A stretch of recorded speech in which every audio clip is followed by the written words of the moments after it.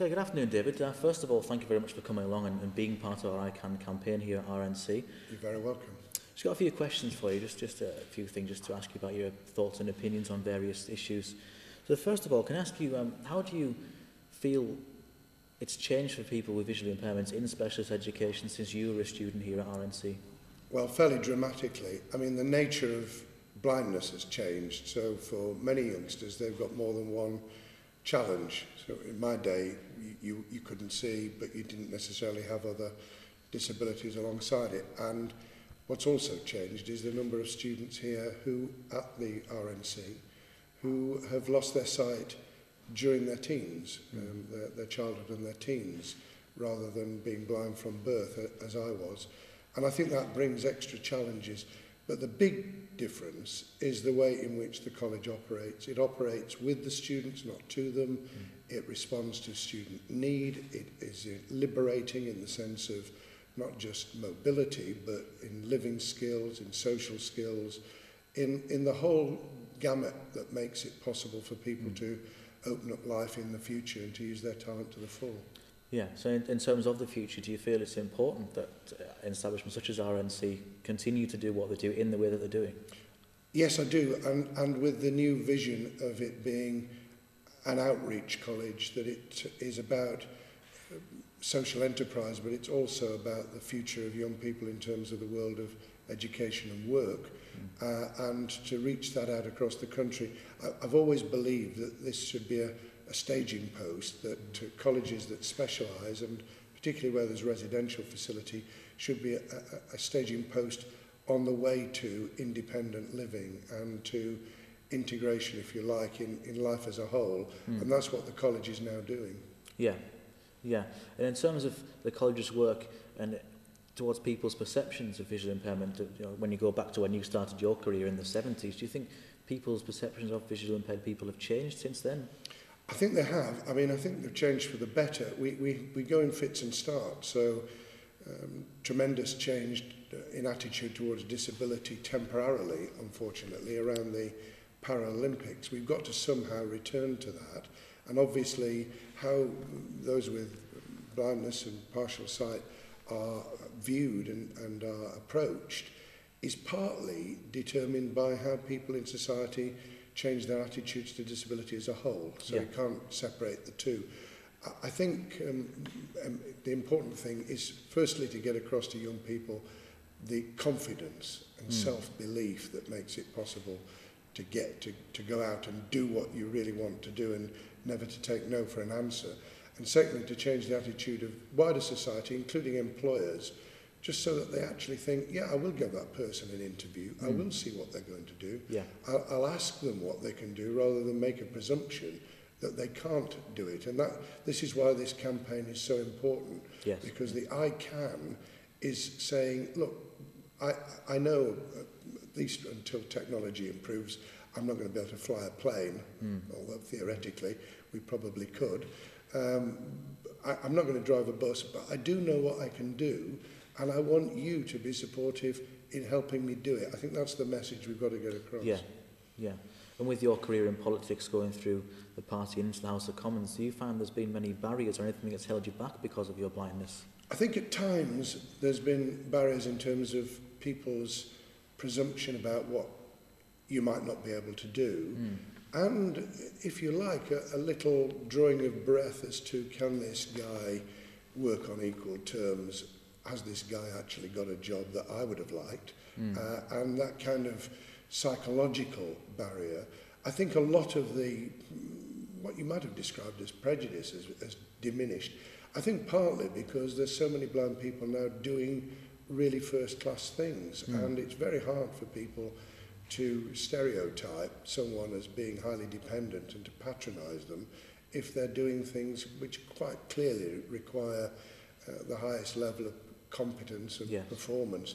And I think that's probably what I've done best in my life. I'm very proud of the things I've done in terms of local government and national government and policy and changes in education and the Home Office and Work and Pensions. But actually, the thing I probably achieved most from is literally demonstrating that someone with sight loss who can't see has actually been able to work on equal terms at that level. And if that changes the attitude of parents who have discovered that their child's blind, if that changes the confidence of a youngster, if that changes the attitude of an employer or broader society, then that's undoubtedly the best thing I'll have achieved. Yeah, certainly, certainly. We say now that obviously prejudices and attitudes towards visually impaired people, certainly in the workplace, and that kind of environment has changed.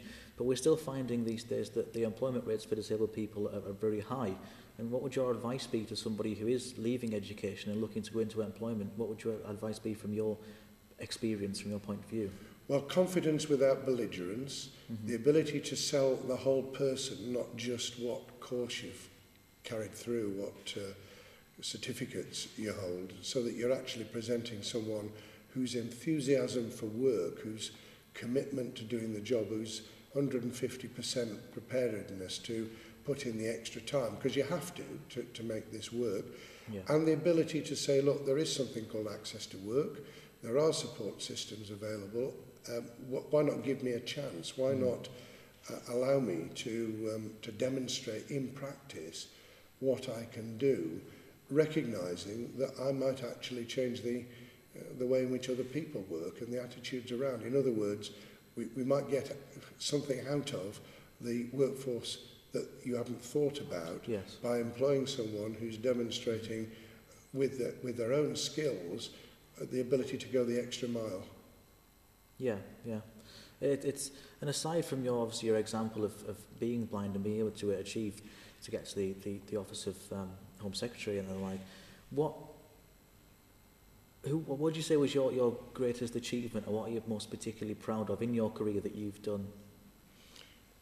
Well, I think the most amazing thing was actually to get to university in the first place, because I didn't have any qualifications, and going to evening class and then day release from work when I got a job doing clerk typing was probably, in personal terms, the biggest achievement, because I look back and think, God, how did I keep going through those years? What drove me inside me to actually believe that I could do it? In terms of what I did in government, so much really. The most difficult thing was dealing with the aftermath of the attack on the World Trade Center on the 11th of September 2001.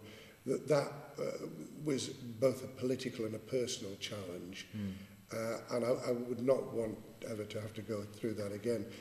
Probably the most enjoyable aspect of my time was when I was the Education and Employment Secretary, because we were putting the investment in, we were seeing the transformation of the life chances of children from the very early years through primary, secondary, and the opening up of access to university. And young people were getting jobs in numbers we'd never seen for a quarter of a century.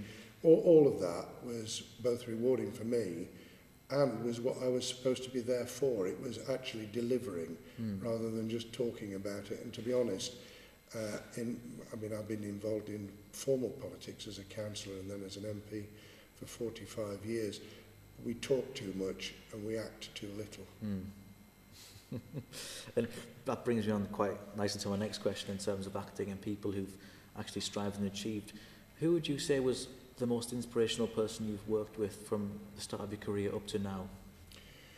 Well, probably three people, if you don't mind. One was a teacher, Wilf King, who died in 2014. I did an obituary for him in The Guardian. And he came down to the technical college when I was at the RNC, when it was in Shrewsbury. And he gave up his time 1 day a week to help me get what was then O-level physics, now GCSE. And without that, without his commitment, I wouldn't have got that science qualification, which helped enormously. The second was a guy called Ron Ironmonger, who was the leader of Sheffield City Council, who didn't patronise me. He taught me the rough and the smooth. So when I'd got things wrong, he would cut me down like he would have done anyone else. And you think that's what people need? Absolutely. No paternalism. Came round, put his arm around my shoulder and said, look, you can do it, but you've got to learn the trade. You've got to be able to put up with the rough as well as the smooth. And the third was Tony Blair, and it's unfashionable now to praise Tony Blair as a great Prime Minister. I thought he was inspirational, and I was very privileged to work with him. Yeah. That's great, David. Thanks very much for coming in and being part of this. It's nice to see someone who's gone through RNC, has gone off and had a really successful career and has had the chance to actually come back and work again with us. So really looking forward to your input. Very so I'll shake your hand, David. Thank you very very much pleased for to have coming done in. it, and I can is exactly the right slogan. Absolutely. Thank you very much very indeed. much. Thank you.